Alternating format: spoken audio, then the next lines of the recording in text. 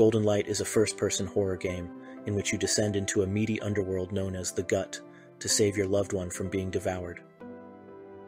The gameplay is straightforward. Your objective in each level is to search for a set number of keys, which unlock the path to the next level. There's a roguelike twist. When you meet your demise, you're transported to a hub world. Here, the gold you've collected can be spent to reduce the challenge on your next attempt, before returning to the start of the level on which you died. This system of permanent progression, coupled with procedurally generated levels of manageable size, keeps the game consistently engaging. Weapons come with limited durability and availability, often making stealth the most practical approach. To restore health, players need to consume their items or weapons, which can have active randomized positive or negative attributes. This dynamic adds a fresh layer of novelty to each playthrough. The art style is surreal and gory, but it suits the game, creating an unsettling atmosphere. Each randomly generated level, however, doesn't pull from a huge pool of assets.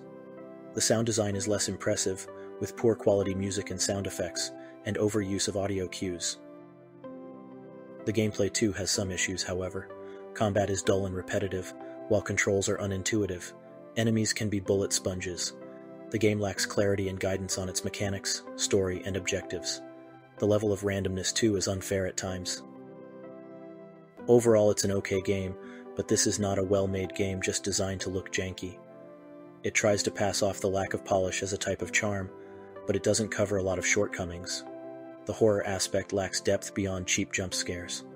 The humor comes from absurdity, and for me, fell completely flat. All that said, it's still a memorable game that manages to make clearing every level feel rewarding. I give this game 65%.